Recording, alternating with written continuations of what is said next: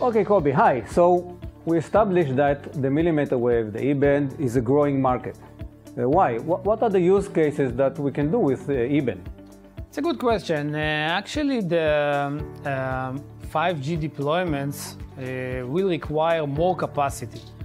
And to handle with this amount of capacity, we need an alternative for the microwave. You cannot use the microwave links for 10 gigabit per second, 20 gigabit per second.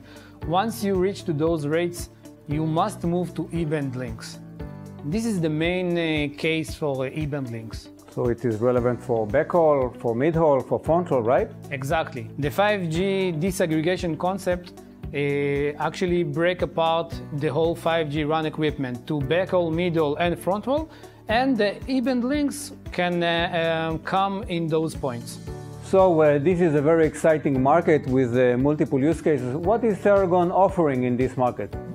Can we do something that others cannot do? Yeah, it's an excellent question. Basically, we have the IP20 and the IP50. Let's talk about the IP50. The IP50, actually, it's a 20 gigabit per second E-band product with 2+0 XPIC with a single cable connectivity. Actually, the IP50 is the only E-band radio in the market that has high rate port. It's actually 40 gigabit Ethernet port, QSFP. And in those cases that you need more than 10 gigabit per second over the air, you can use the QSFP port and run over it 20 gigabit per second. So this is a very unique solution that the IP50E brings. More than that, the IP50E has high dense 10 gigabit Ethernet ports. It has 5 10 gigabit Ethernet ports. So this is very unique in this market. Most of our competitors has 1 or 2 ports. And the IP50 has also a very high system gain comparing to our competitors. This is very interesting. We discussed earlier about the fronthaul use case in 4G and 5G networks. Can the IP50 also be used for the fronthaul use case? Yeah, absolutely. The IP50 actually, it's a multiple solution in the same product. The same hardware, same product can be used both for backhaul, mid-haul, and also for fronthaul connectivities.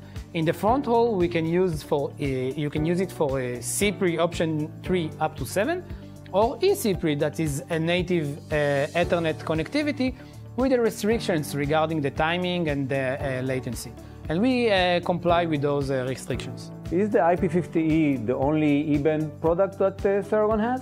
No, we have also the IP20. The IP20 is much more cost optimized for the cases that you don't need a lot of capacity. In case that you need 1 gigabit per second, 2 gigabit per second, up to 2.5 gigabit per second, so the IP20 is much more cost optimized. It's, I think that it can cover use cases like small or medium enterprise connectivities, ISPs that need only 1 or 2 gigabit per second, and even maybe small cells connectivity. But once you need more capacity, 10 gigabit per second, 20 gigabit per second, you will have to choose the IP50. Will the IP20 support multiband as well? For sure. The IP20 support also multiband once the IP20 runs 2.5 gigabit per second and the microwave wants the additional capacity. Thank you. Thank you.